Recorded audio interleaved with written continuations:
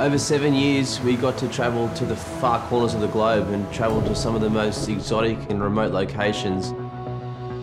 We paddled past icebergs, we hiked along knife-edge mountains, we surfed shallow, crazy reef breaks, and these are the moments that we live for. This is what life's all about for us.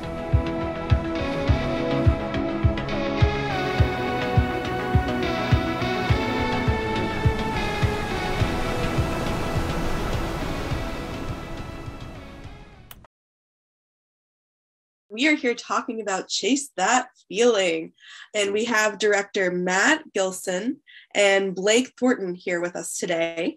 So thank you both for being here, and congratulations on being nominated for 6 awards. That's pretty great.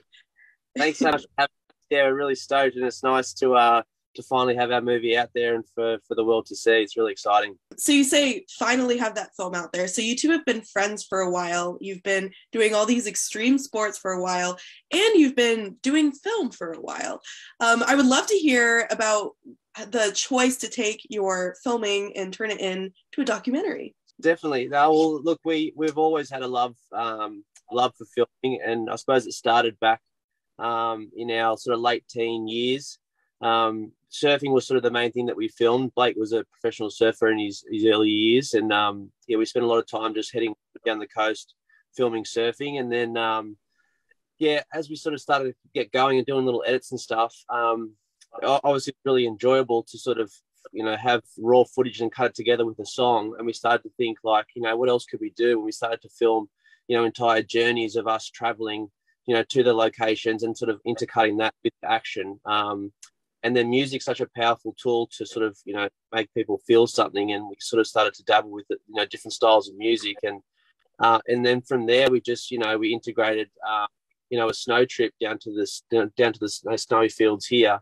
And then we were just like, where can we take this from here? And it wasn't until we went to, did a trip to Mexico where we filmed not only surfing, but the whole journey and the culture stuff. And then we cut that together, and that was where it really sort of, it came to life for us that we had something and we wanted to share what we were filming. And from there, that's when Chase That Feeling was born, and we started filming the film in 2013.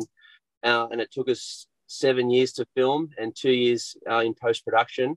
But to have it there and have a finished product now, it's such an amazing thing, and it's so good that the last sort of almost 10 years of our life is documented and cut together in such a unique way that it's out there for everyone to see and enjoy now too. Now, Blake, in the documentary, it's mentioned quite a few times some of your terrible accidents that have happened.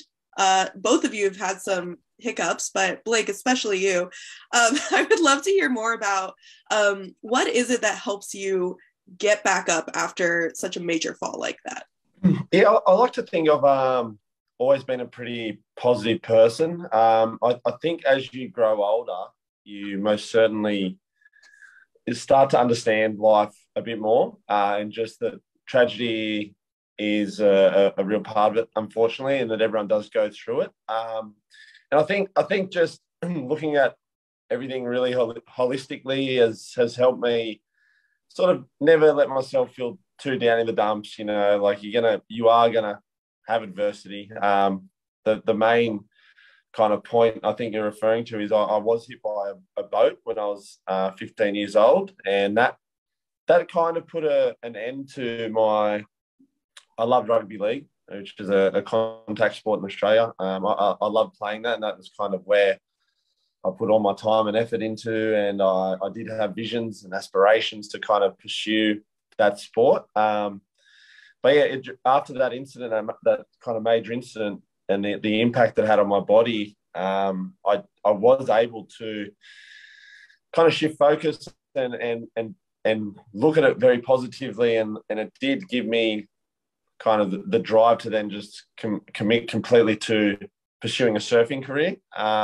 And that was definitely a big part of my success, I feel, is that I had survived a major incident. I had come out the other end with a positive outlook, and I did not take anything for granted, and I was able to build a really strong mindset and just to stick with it. And we've been able to, not just individually, but like collectively, myself and Matt, we've been able to achieve some incredible things. And I think it is all just due to the way we are able to, process, overcome, and then, see the life in the big scope, I think.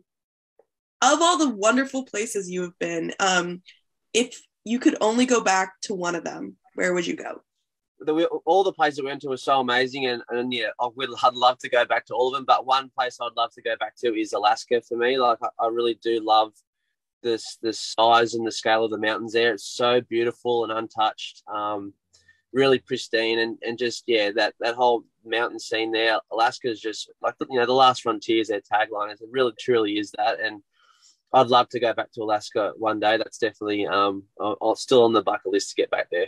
For me, it's Iceland. Iceland was the most incredible place I've ever been. There was definitely a magical feeling just in the land there. I guess it's so rich in history. The landscape changed so much. It's just a wild place, and what we were able to achieve in that 2-week window was nothing short of amazing. But there was still plenty more to see and do.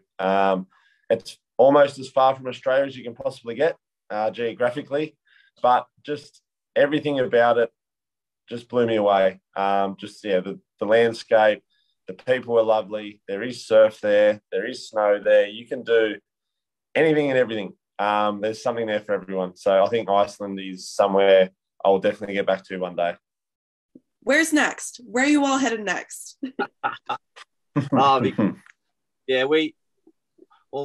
me personally, I love the cold destinations. Canada would be great. I'd love to go to Canada, but I suppose next on my list would be Patagonia and Chile. Somewhere in South America would be great. In the wintertime, nice and cold and stormy, hopefully some snow, hopefully some surf. Somewhere like Patagonia and Chile would be, I'm really excited. Just the thought of it, really excites me. Much the same.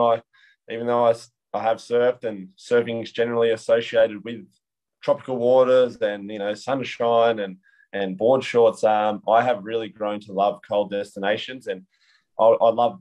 We both love the idea of that Patagonia, Chile area, but also one we've always spoke about is Greenland. Is just being an extremely remote location, very wild, very rugged. That is one that I feel like one day we will get to. That's one destination for sure.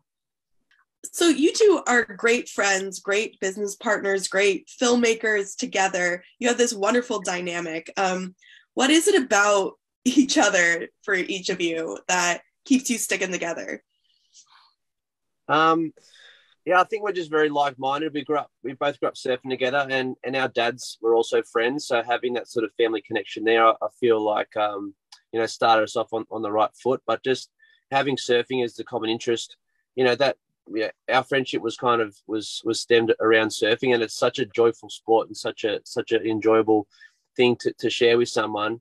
That's where our friendship sort of began. And then as we went traveling, as everyone knows, you seem to you're intruding on people's personal space a lot when you're away with that same person for weeks on end. And especially for us, we were in motorhomes a lot, so we were definitely cramming on top of each other. But you kind of learn to sort of respect people's personal space and just help out where we can. And so I feel like we have a very similar outlook as far as always willing to sort of put our hand up if it's washing the dishes or is taking the rubbish out or is going to the grocery store getting something, or we're just always just willing to sort of go that extra mile to sort of help out. And I feel like we've both, Blake and I both have that common sort of part of our personality. And then obviously the people that we went choose to go away with also had that. And so we definitely worked well as a team. And I feel like that's a huge contributor to the success of the film, is that we definitely worked well as a team, Blake and I, and then obviously the guys also that came with us. Teamwork was huge. And obviously, we self-funded this whole thing, and so we didn't have a big budget to do anything really. So we really had to everyone had to dig deep and do their part to sort of make this happen. So yeah, that was, definitely just willing to go that extra mile. And I feel like just like-minded personalities is definitely the strongest part. Like, you do learn, I think traveling is a true test of a relationship, whether it be with a friend or a partner. But yeah, most definitely we've gone through all the trials and tribulations of traveling, all the pressures, all the stresses, all the hurdles, all the hiccups. And we were doing that before we started filming as well. We were going up and down the coast looking for places to surf. We were traveling to Indonesia as little teenagers, going on surf trips. And yeah, straight away you just know. And I know this from obviously a lot of experience. I traveled the world as a career with the surfing side of it, and I learned really quickly. And this is the same for everyone. You learn really quickly who you can and can't sort of travel with, because it's just for the good of your mental health, basically. And like, some people do things one way and you might do things the other way, or you might. So we just really clicked, and we clicked straight away. You meet so many people through life, like so many people through life, but I think you just know straight away the ones that are going to be really good friends of yours and be a big part of your life moving forward. And like Matt said, our dads went to school together. They were friends themselves. So I think that connection was what initially brought me and Matt together. And the second we started surfing, we knew we were going to be friends forever. Like, little chunk of your documentary talks about how your cameraman Christian passed away. I'm curious how that affected your ultimate final cut of the documentary, and if that changed even some of where you went, etc. Well, yeah. So Christian was such a special part of the whole project. Like, from the very beginning, like back in 2012, when we were kind of just brainstorming and just sort of, spitballing ideas, Christian was there from the very beginning, and he was the number one sort of believer behind the project, and had so much input at that sort of the concept phase, and for him to be able to come along on the trips with us and film and produce and kind of just be there and share those experiences was so special. And as far as changing the cut, like, I feel like after he passed away, like we were just like, it's so hard to believe, especially such a close friend and such a skilled person, such a good person. It's such a sad thing.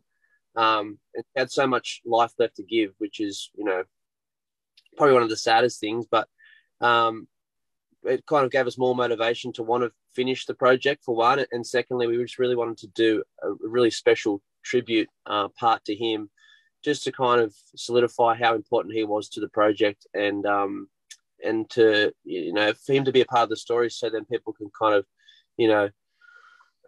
make the most of their life and get out there and experience as much as they can, because, life is short. You just want to get out there and make the most of it. So I feel like it emphasizes the story point even more, and just, I suppose the tribute section for us was one thing that we really wanted to put a lot of time and effort into and make it as special as possible.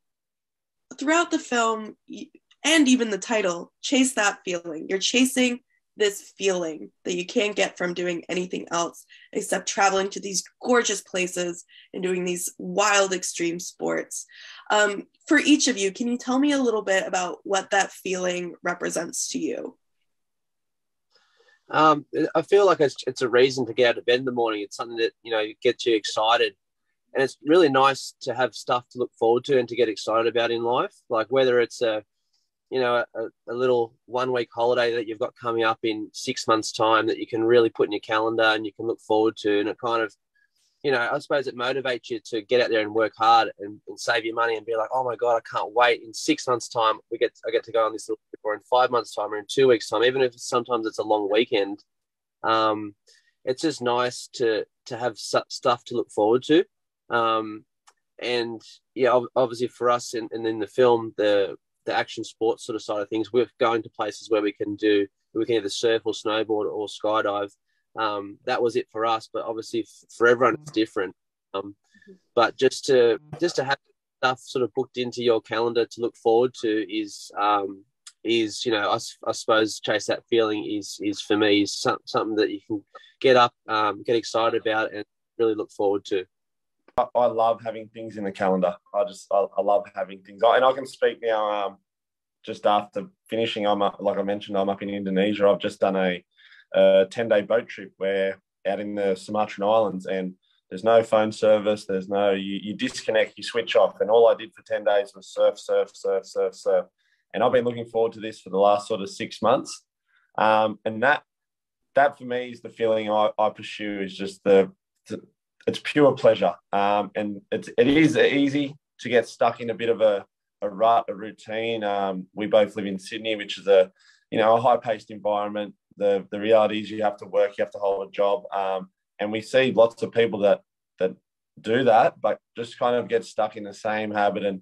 And there's not as much joy in their life as there could be. And you can see it. And it's because they're just like, they're under pressure to perform professionally, and they've got a lot of like commitments. And so chase that feeling is adventuring. And it is, exploring. It is, the stuff that makes me tick. And it is that feeling of contentment after we have chased that feeling. So yeah, it's putting things in the calendars. It's exploring new places. It's adventuring to new places. It's getting out there and making the most of your life, for sure. What have you learned about yourself through the making of your film, Chase That Feeling? I think the limits that you think you may have, whether it be mentally or physically, it can be stretched. We pushed ourselves both physically and mentally quite a lot, not just in the film itself, but in the making of the film. So I think a big thing I learned about myself is that I do have more to give than I initially thought, and I can, go further and go harder than I initially thought. And Matt touched on earlier too that we're not scared to kind of roll the sleeves up and take challenges on, and we have had to take a lot of stuff on with the making of this film and learn new skills and the kind of deepen our skill sets, and that's something that I've definitely learned about myself, is that I am capable of doing a lot more than what I initially thought. I suppose hard work, as long as you're willing to sort of put the effort in, you really can achieve things that you didn't think you possibly could. Like as far as setting out to make a feature film, if we knew how much work was involved, we would maybe second guess the whole thing. But as soon as we sort of committed to this project, we always had the vision of seeing it through. And obviously with Christian passing, that kind of gave us more motivation that we weren't going to give up and we were going to see it through. And as long as you're willing to sort of work hard at something and stick with it, you can achieve anything. And I suppose there is so much time in the day. Like obviously you can work your full-time job and you have friendships and relationships and you want to keep up, but there is a lot of spare time if you're willing to sacrifice some sleep. Every sort of spare minute of our time in the past 10 years has gone into this project. And so it really does show you that there is some spare time in the day. As long as you're willing to work hard at something, you can achieve it, whether it's, researching, trying to learn a new skill, like Blake said, as long as you're willing to sort of put the hard work in and put the time in, then you can achieve it.